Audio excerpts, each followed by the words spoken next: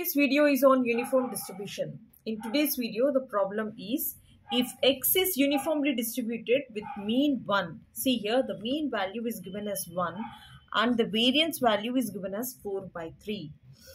If 3 independent observations of x are made, find the probability that all of them are negative. See here, all of them are negative. So if 3 independent observations, how many observations? 3 independent observations of x are made, find the probability that all of them are negative. So first of all, it is given that x is uniformly distributed.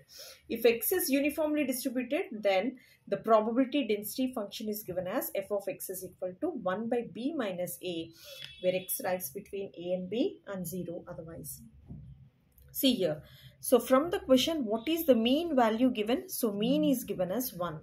See, mean value is given as 1 and the variance as 4/3. So the variance value is given as 4/3. As I said you earlier, I made a video on mean and variance. Please have a look at that. So mean is nothing but a plus b by 2. The formula is a plus b by 2 for mean, and for variance this is b minus a whole square by 12. Here it is given as 4/3. Now I am going to find out the values of a as well as b. So a plus b value is equal to 2 here, and see, if I cancel this in the 3 table, b minus a whole square is equal to 16 and b minus a value is equal to 4. And see, b minus a, so this can be written as minus a plus b is equal to 4. So if I cancel this, then 2b value is equal to 6 and b value, so b value is equal to 6/2 and b value is equal to 3. If I substitute the b value in this equation, that is a plus b is equal to 2. So this is a plus 3 is equal to 2 and a value is equal to 2 minus 3. So a value is equal to minus 1. So I got the value of a value as minus 1 and b value as 3.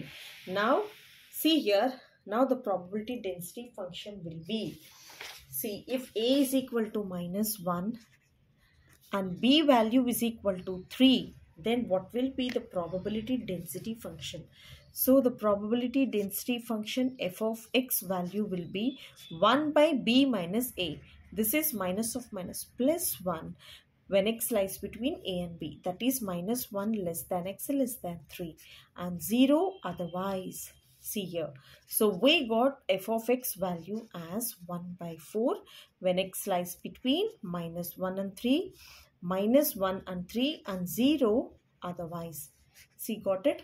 After getting this probability density function, see here, the next thing here is find the probability that all of them are negative. See, which means that we have to calculate probability of all the negative value means x less than 0.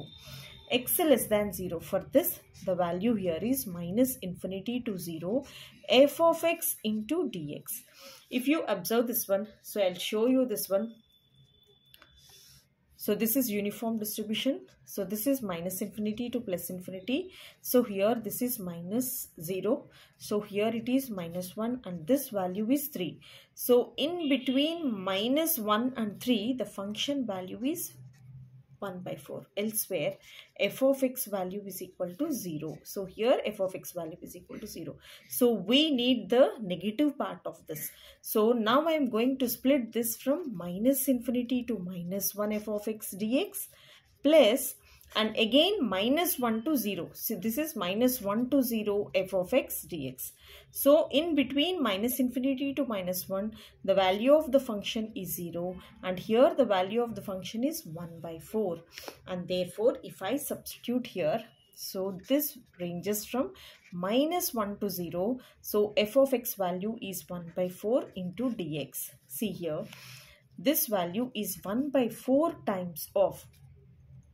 So if I substitute integral 1 dx is x, this is minus 1 to 0. So this value is 0 plus 1. So 1 into 1/4 it is again 1/4. Therefore x less than 0 is 1/4. So the probability that all of them are negative is 1/4. Now see here from the question. So if we made 3 observations. See, if 3 independent observations of X are made, find the probability that all of them are negative. Therefore, how many observations? 3 observations. Therefore, the probability that all are negative after 3 observations. Negative after 3 observations is 3 times 1 by 4 into 1 by 4 into 1 by 4. So which is equal to 1 by 64. So this is the probability of finding all the negative end after 3 observations. Thank you so much for watching.